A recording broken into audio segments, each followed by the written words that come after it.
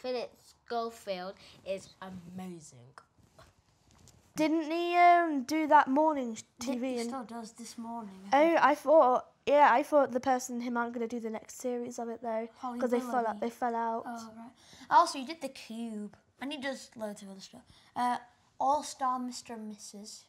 He needs a day off. How busy is he? I know, yeah. He must get lots of money then. Yeah, he must get loads of money. Make it rain. He must be minted. Well, Philip and Holly work really well together. Yeah. They're funny. They are. It's like fish and chips. They go well together. Or like Ant and Dec. Yeah, Ant and Dec. Or spaghetti and bolognese. Or salt and vinegar, like. Yes, it all works together. How can she be that perfect? How can they both be that perfect? Yeah. That she walk in. Carrie, I have 2 words for you. 3 words. Computer-generated effects. This morning is for people that are either retired, injured and they're in hospital.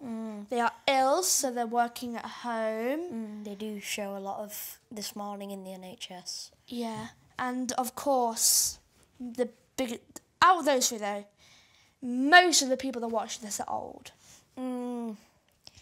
I don't know what it is. It must be Philip. Must be. There must have a, thing for him, and then Holly's just there like, oh. Elderly crush.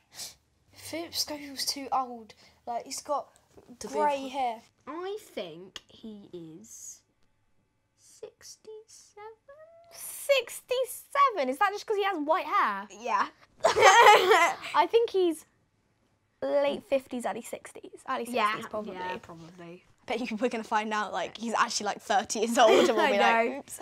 He's too old to be a Holly Willoughby. Yeah, but he's funny. I don't know her name, but Holly Willoughby, someone like me should be doing the show with her. How old do you think Phil is?